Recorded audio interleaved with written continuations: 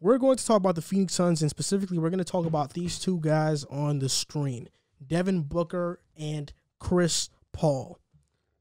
Obviously, neither of these guys are in the MVP conversation, which is honestly a shame because they are the second seed in the NBA right now. But if you were to pick between Devin Booker and Chris Paul, who would be the MVP? Chris Paul. I think Devin Booker was going to put up these numbers no matter who was on this. I think he's capable of putting up these numbers. But I think factoring in leadership, mentality, when Chris Paul walked in, you know, he put that different mentality in Devin Booker's head. You know, he helped him get better. He helped the team get better. His assist-to-turnover ratio is off the charts. I think as a scorer, he's not what he used to be, but in terms of playmaking, he still can play defense at a very, very efficient level. I think walking in, being that guy for those young guys, Michael Bridges, Cameron Johnson, DeAndre Ayton, I think he has to be the most valuable player because if there is no Chris Paul, I don't think there is no second seed Phoenix Suns. You know, I think you can plug in I don't think you can plug in any point guard and he can have the same impact for Phoenix, but I think you can plug in a few two guards and they can still be a productive team. So that's why I would have Chris Paul as the MVP for this team.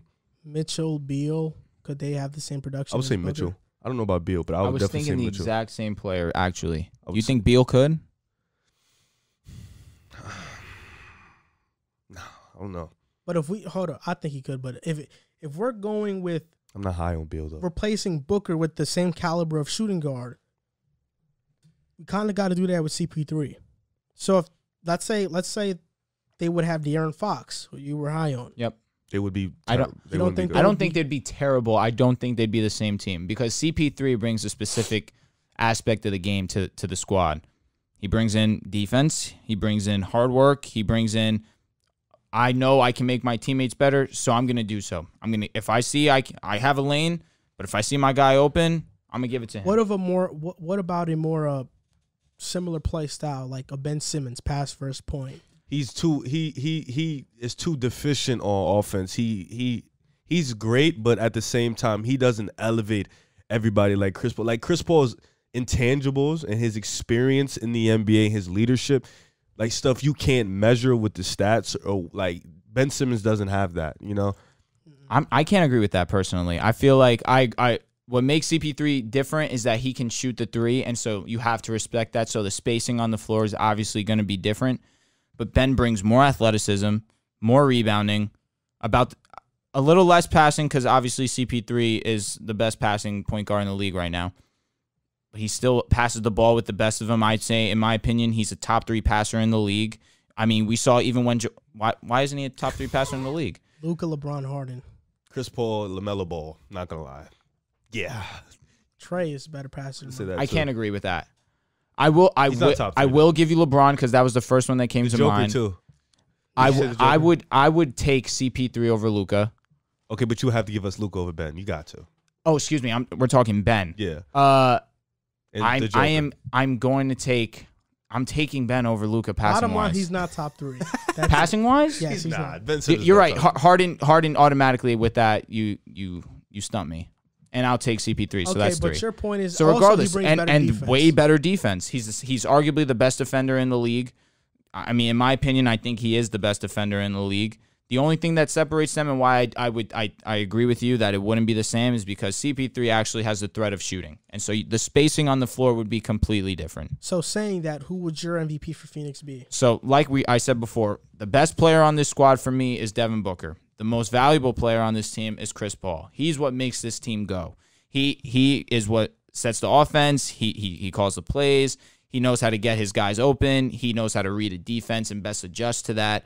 Defensively, he brings a different mindset to everyone. It's a listen, if I'm busting my butt here, I need you guys to work just as hard with me. So I feel like that's why CP3 leadership-wise, clutch too. He's very clutch. There's a stat that he had 102 assists in April, 13 turnovers in 11 games. Like the efficiency that he's having with the ball in his hands is unbelievable. So I'm gonna roll with CP3 as the MVP.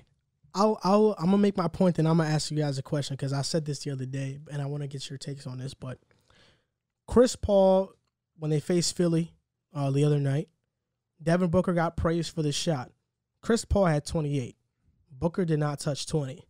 So, and also, if you look at the raw stats, it shows Booker's having a better year, but when you look at the advanced analytics, it's not even close. But we'll get into the raw stats first.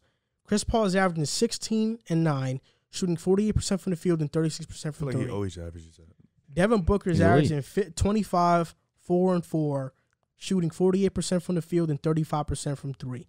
But here is where they start to go their separate ways. Chris Paul's offensive rating is 122 when he's on the court. Defensive rating is 109. Win shares is 7.2. Box plus minus is 4. Devin Booker has a 110 offensive rating. Nice. So Chris Paul has these plus 12 better in offensive rating. Devin Booker's defensive rating is 112. And if you don't know how defense rating is measured, the lower is better because that's how many points you allow per 100 possessions. Devin Booker has 4.1 win shares, and he has a box plus minus of 0.5. So in terms of the advanced analytics, Chris Paul beats Devin Booker in everything. And the Suns added Chris Paul in the offseason, Crowder, and they stole Craig like in the mid-year. Craig has been phenomenal for them. And they lost Rubio, Oubre, and Baines. So we can say, like, just with the addition of Chris Paul, they have went from the 10th seed that they were last year to the 2nd seed. Last year they won 34 games. This year they're at 41 in a shortened season. I think Chris Paul, obviously, there's a correlation between him going to Phoenix and them starting to win. So my MVP, like your guys' MVP, is Chris Paul for sure. What was your question? My question is this. I was on the locker room app, and I was in a chat room debating, Steph Curry and other stuff. And the topic of who's the best clutch player at the point guard position in the league came up. And people said it was Kyrie. And Dame is there, Kyrie. And I said this. I would take Chris Paul over Kyrie in the clutch. I don't think that's crazy to say. I think we praise Kyrie for that one shot that he hit. But you've been saying what I've been saying for years. Outside of that one shot, there have been few and far between clutch moments that you can name. There have been more cold stretches than there have been he saved the day. Chris Paul in the clutch last year led the league in clutch points. This year, in terms of percentage, is top 3 in clutch percentage in the clutch. So I think Chris Paul is more clutch than Kyrie. So what's the question? That's hard for me. He's asking who's the most clutch point guard. That's crazy to say. You think that Kyrie's more clutch than I wouldn't say that it's crazy to say because you're 100% right. Last year, Chris Paul was on a different universe in the fourth quarter. He definitely, I know for a fact he was number 1 in fourth quarter points. To say he's the clutchest point guard ever. No, in the league right now. And you're 100% right. I apologize. To say he's the clutchest point guard in the league right now, I think I would still have to lean Kyrie. Maybe my bias is kicking in. Chris Paul has never, ever hit a shot as clutch as the NBA Finals, as you mentioned already. If that's the case. Christmas Day. You have to put Dame over Kyrie. Why? Because he Dame did it in has the hit finals. multiple. He did it in the finals. Okay, but Dame has hit multiple so Robert series. Horry's clutcher than most Derek players Fisher. ever? Well, I mean, that you took one moment. I'm talking about a player who obviously has shown greatness throughout the entirety of his career. You're reaching a little bit. Robert Horry's had multiple big shots, though. I'm just saying Dame has multiple enders, like series enders, yeah, against the Rockets and against OKC. Listen, Dame would be top 3 for sure, no doubt. I want to say this. The only person I'll take over Chris Paul is Dame. Why are you disrespecting Kyrie? I'm not. I just think he's getting slightly overrated. I want to say this. I think clutch has become a who can just hit buzzer beaters, and people don't factor in the whole fourth quarter. I think the whole fourth quarter and the fact that you can control the fourth quarter is clutch, and I think that's why I probably would agree with Joel that Chris Paul can control. When you're a guy at 6 feet and you can control the game for 12 minutes straight in the clutch, I think that is incredible. And I think I'll agree. I think in terms of like getting himself a shot, that pick and roll, hit the midi is different, and then getting somebody else open. I think that's why I would have Chris Paul over Kyrie. I think Kyrie is one of the clutchest point guards in the league without a doubt.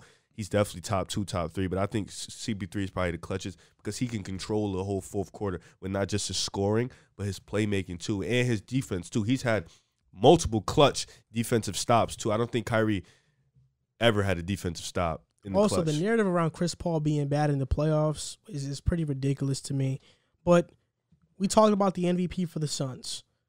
But also, I mean, you're very high on them going into the playoffs. So I want you to elaborate on that a little bit. Okay. You know, I think they'll have a good lineup in the playoffs. We know the lineup shrink. My playoff 8, which is the 8-man lineup I think they'll have in the playoffs. Chris Paul, Booker, Mikal Bridges, Jay Crowder, Ayton, of course. Cameron Johnson, Torrey Craig, and Dario Saric. I agree. Maybe a little bit of Cameron Payne here and there. Mm-hmm. He's been playing good. But I think that's their playoff 8. Mm-hmm. So how far do you think they can go in the playoffs? So as a 2 seed right now, they would be playing the 7, which is who? Is that Memphis? the Trailblazers? Portland. All right, so Portland Portland. Mavs. Oh, So all right, man. Portland, Mavs, Grizzlies. I am saying for sure the Suns would beat all 3 of those teams. This is where it starts to get tricky. Clippers. That's what I'm saying. This is where it starts to get tricky. Suns would have to play either the Suns. Suns would have to play either the Lakers or the Nuggets. Granted, the Nuggets beat the Lakers, which there's no way that happens. I think the Suns lose to the Lakers, no doubt. Could the Suns beat the Clippers is the real question. The Clippers have swept the Suns in the season series. Just wanted to let y'all know that before you guys start talking. 3-0. I don't know if I can firmly say that would happen. Would I be surprised given the Clippers' choke job last season? No. I think I would take the Clippers without any bias in my heart. I think the Clippers would win that series. Utah versus Suns straight up, that probably wouldn't happen because it's a 1-2. Suns are right in that matchup. I mean, the Utah Jazz shooting is definitely significantly better than theirs, but they're still banged up. Rudy Gobert hasn't been back yet. Donovan Mitchell just got hurt. I'm sure that they'll both be back by playoff time. But I don't know how the Suns right now cannot be in direct competition with Utah. You know, if they were in a series, I wouldn't be surprised if the Suns beat Utah right now. I really wouldn't agree. be. The only two teams, I apologize to cut you. Only 2 teams I can't see them beating, Lakers, Clippers. The only team I can't see them beating definitively are the Lakers. Yep. I can see them beating the Clippers, but I'd give the slight edge to the Clippers because I think overall their depth is better and their top 2 players are better. You know, when you're going into the series and Kawhi and Paul George are the best 2 players in the series, I think you're in pretty good shape and your depth is about the same. I think the last time we saw Phoenix and the Clippers play, what messed up Phoenix was their play down the stretch in the fourth quarter. And I think it opened people's eyes to something is that when the Clippers lock in, when they put a Kawhi on Chris Paul or Paul George on Devin Booker or whatever you want, either one of those 2, you basically neutralize their best 2 players. Yeah. And then who are you going to play through? DeAndre Ayton against Serge Ibaka, another great defender.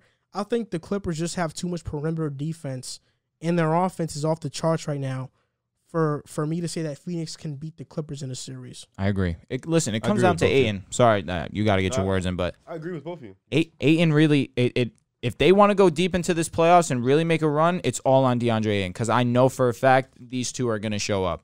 If Ayton can come and shock the world, be a 17-10, which would be amazing, there's no reason why they can't beat either of those teams other than the Lakers.